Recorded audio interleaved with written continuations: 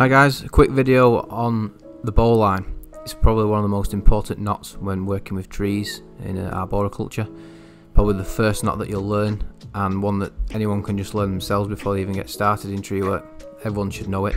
It's really important, and there's so many variations on this knot. I'm just going to go over the basic one, which is just a bowline. Obviously you've got a bowline and a bite. Running bowline, there's loads of different types you can do, and obviously different ways of tying it. Also, you can do it with one hand or behind your back, or I don't know. There's lots of different ways of doing it.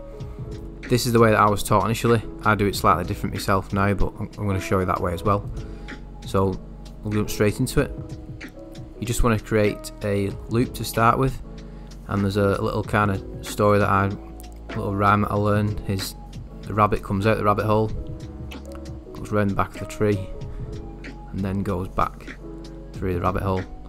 So that is basically how you tie a bowline. You then need to obviously set and dress it, so pull in those two lengths at the bottom. You see my right hand on there, so we'll pull them and then pull the termination end, and that'll tighten it up. You then need to connect your harness or anything you want to connect the line to is on that loop. You can obviously adjust it and make the loop smaller or bigger. And you also, if you're using this as a climbing, as your climbing knot, you want to make sure you've got a stopper knot on that tail as well.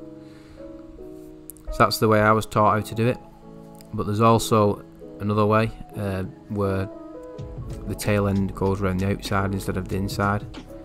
So I'll show you that way now, and that's the way that I do it.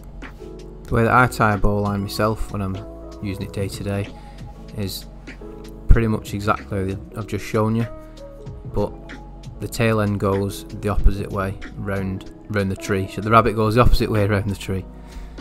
Now basically the reason I do that is I find that it cinches up tighter. It's easier to inspect it before you put your weight into your harness and use it and stuff. So as you can see here, it goes round normally, and then the tail end will go back into the rabbit will go around the tree and back into the hole. That's how I tied it last time. Whereas I go the opposite way around, so the tail end is on the outside of the knot. Once you've got a stopper knot in there as well, for me it just looks tidier. It's the exact same knot, it's doing the exact same thing, but when you set and dress it, for me it just looks a lot tidier, and you can undo it a lot easier as well, I've found.